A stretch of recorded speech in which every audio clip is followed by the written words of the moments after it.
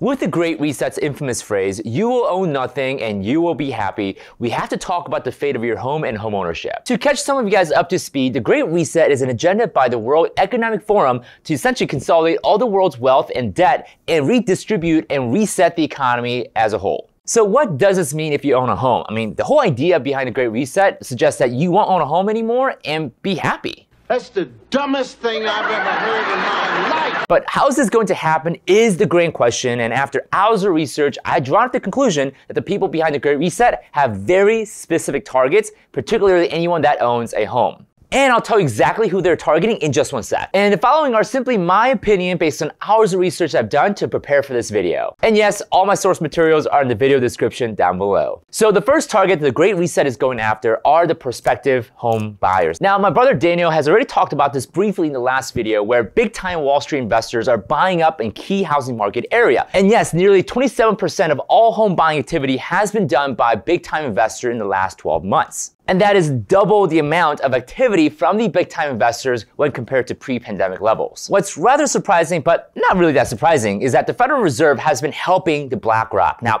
at the start of the pandemic, the Federal Reserve announced that they will purchase corporate bond ETFs and mortgage-backed securities. Now, the concept of Fed buying corporate bond ETF is actually rather one of the first that's ever happened in the 108 years history of the Federal Reserve. And also not surprisingly, almost half the Fed's purchases went into BlackRock funds. And BlackRock is definitely not the only player involved in this. Now, by now, if you still think this is all just a conspiracy theory and just a rumor on the street, well, follow the money. The Federal Reserve's balance sheet is nearly $9 trillion, and most of the mortgage-backed security purchases and corporate bond ETFs has gone to companies where they are buying homes and neighborhoods, just like BlackRock. So if you've been shopping for a home or even sold your home in the last 12 to 24 months, you probably noticed a huge influx of cash buyers leading to bidding wars and ultimately increasing the perceived value of homes in your neighborhood. And of course, part of this has to do with the fact that Wall Street type investment companies are driving up the home prices up in key areas. So this, of course, is discouraging prospective home buyers from being able to enter the housing market, getting priced down, and of course, unable to make payments on these new homes. Therefore, ultimately leading these people away from owning their home and further driving them to become tenants to these corporate landlords. Now, we wouldn't want that, right?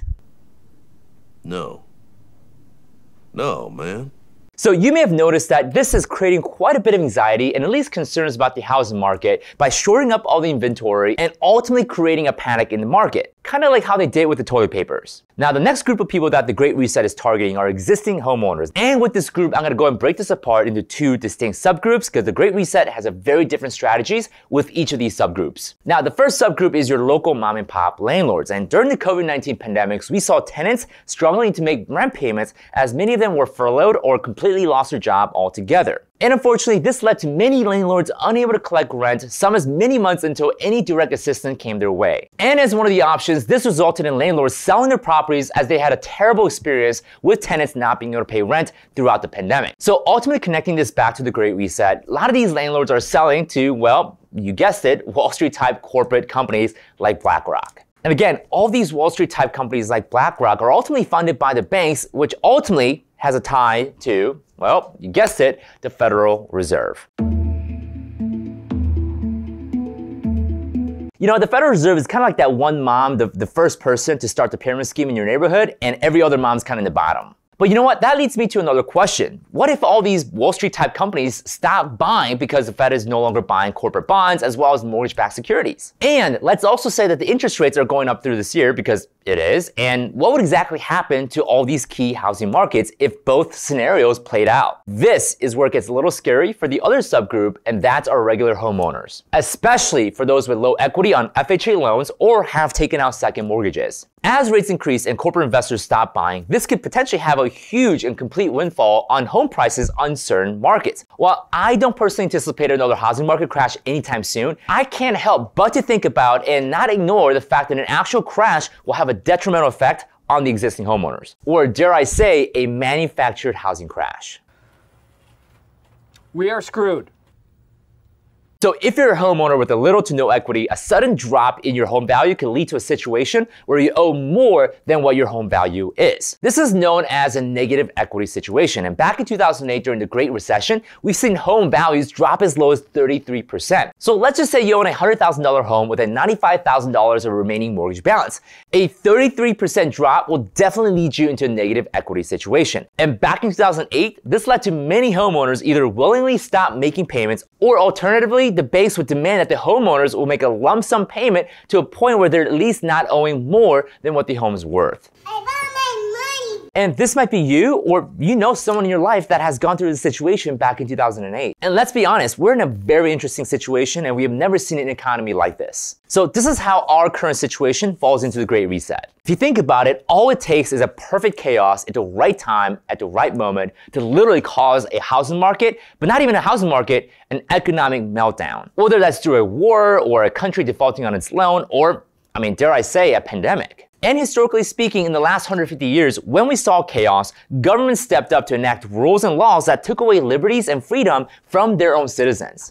Just look at the last 100 years of China. Let's say one day the housing market crashes, there's blood in the streets, there's massive tension in the geopolitical climate, and you just got the news that you lost your job. And obviously you'd be in a massive panic situation right now, but all of a sudden, you have a visitor knocking on your door. You open the door and it's a gentleman from a large Wall Street type bank that hands you a letter with an option for a rescue plan. Instead of a countrywide foreclosure wave, just like in 2008, this time the bank is offering a plan where you can continue to stay in your home for a meantime, but you have to transfer the ownership and the title of your home to the banks. And seriously guys, if you were in this situation, wouldn't you at least contemplate taking that offer? Never thought that before.